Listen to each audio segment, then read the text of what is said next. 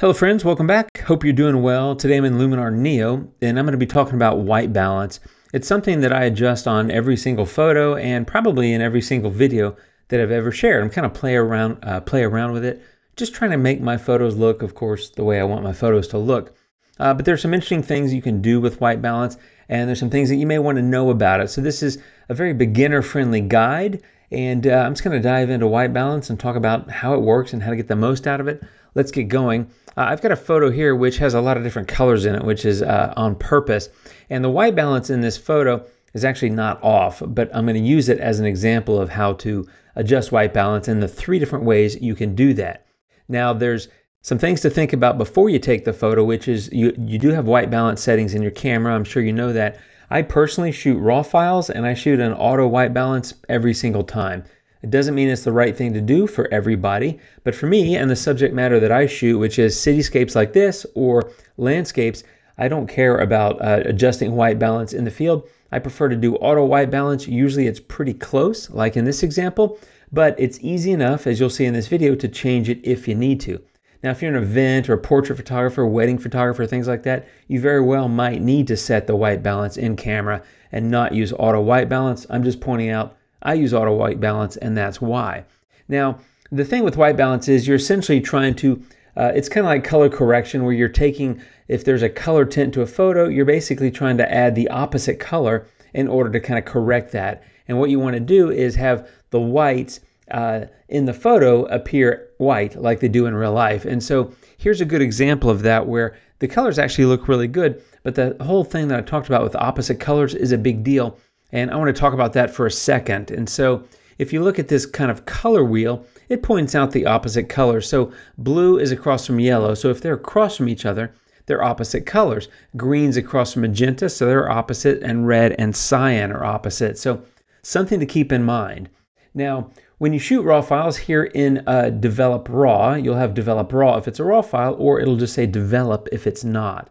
But if it's a RAW file, when you come here into the color section in Develop RAW, you'll have 3 different options. It is different with a non-RAW file. So if you have a JPEG or a TIFF, there's a slight difference. I'm going to point that out. The first way to adjust white balance on a RAW file is this drop-down menu. You can see it says as shot, and the temperature and tint have a number here that corresponds to how the photo is captured. This drop-down menu, you can come through and click on these, and you'll notice as you click on these, of course, the look of the photo changes, but also notice the temperature and tint numbers have adjusted themselves, right? So some of these will get the photo warmer, and then of course some of them will get the photo cooler, like tungsten is going to make it really blue. Fluorescent makes this one blue as well, and flash is actually pretty close to being what I would call accurate.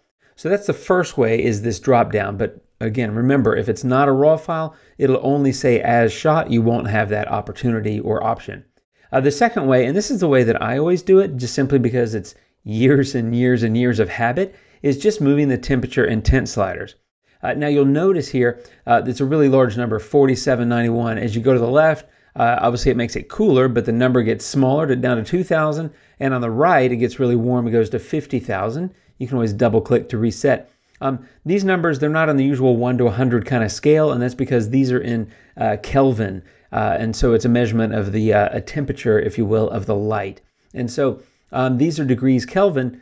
On a RAW file, on a JPEG, it'll be a regular like 1 to 100, or I can't remember, negative 100 to positive 100, something like that. But anyway, that's the difference for the number. Tint is always going to be tint and will remain like in the, I think it's negative 150, yeah, to positive 150 on that. So double click to reset, and it goes back to the way the photo started.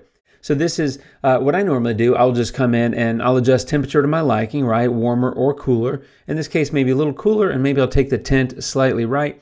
And you can kind of see how this is creating a little bit different mood in the photo versus how it was shot. There, a little bit brighter and a little bit warmer, and here a little bit cooler, a little bit darker, so it creates a little bit of a feeling of a little bit earlier time in the day. This is a sunrise in Rothenburg, Germany.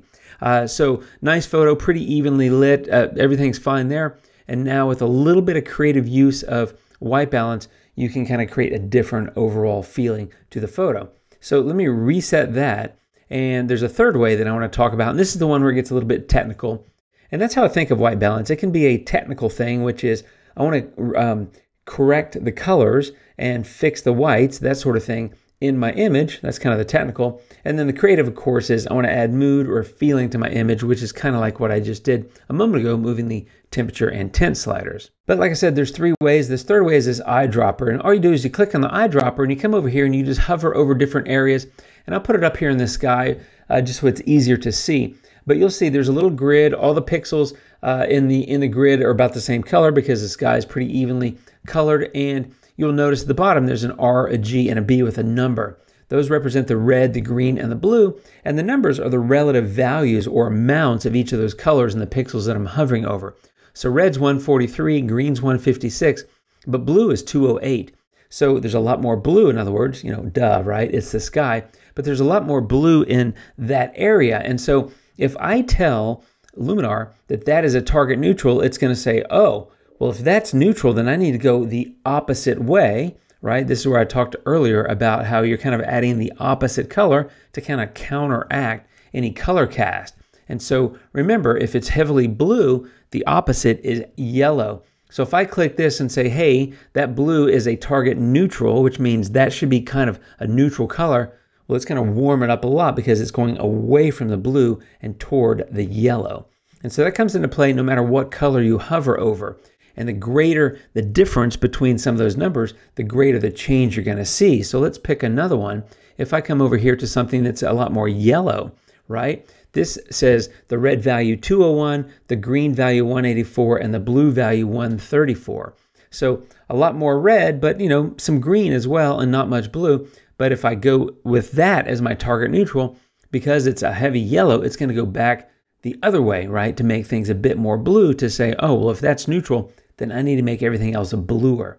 And so that's really how it works. And so it's really just kind of a game, for lack of a better word, of bouncing around and finding colors that you might think are target neutrals, right? So in this case, I would come over here and I'm going to pick that bit of pixels on that windowsill or window frame.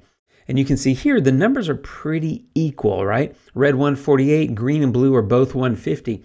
So that actually is a target neutral. And so when I click on that, because there's a minor difference between those numbers, you will see my temperature and tint, which were at 4791 and 10 in the original as shot raw file. When I click that and say it's neutral, you'll notice very, very minor, almost indistinguishable change in the photo. And you will notice the temperature and tint slightly adjusted. So that really is a target neutral. And again, you can tell that it's a target neutral because those numbers were pretty equal. They're essentially just about the same numbers. And so that's a good indication that you do have a true target neutral.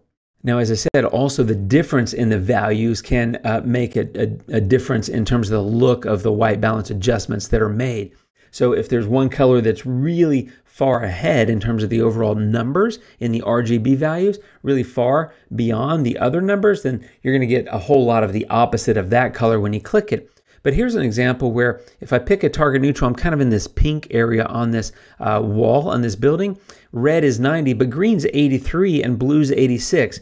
And so the numbers are smaller, but also they're really close together, 90, 83, and 86. And so even though 90, which is red, is the highest, the opposite of red, of course, if you remember, is the cyan, right? And so if you look at that, you might think, oh, red's highest, I'm going to get a cyan look. But the numbers are so close that the overall change is not that significant. And so it does create a little bit more of a blue look, but it's not that massive, massive blue adjustment that happened when I'm over here, like in something that's really red with a significant amount of red relative to the other colors.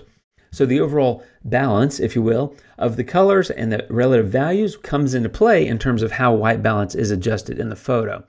And so that's kind of a high level, maybe not that high level, kind of a deeper dive, maybe perhaps, on white balance and how it works and how you can use it to your advantage. Again, for me, the simplest thing is just moving the temperature and tint sliders.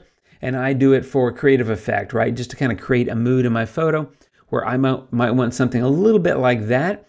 And, it's quick and easy to do.